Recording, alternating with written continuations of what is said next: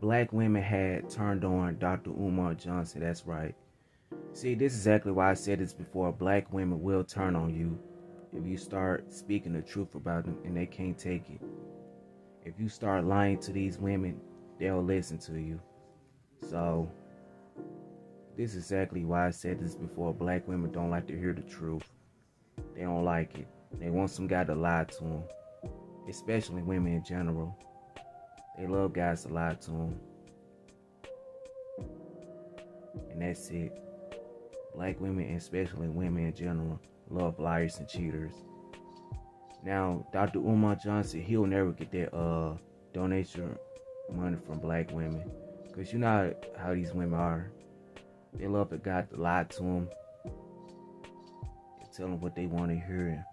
And etc. And then a man like me speaking the truth about them, they get real mad, want to cancel you. And that's it.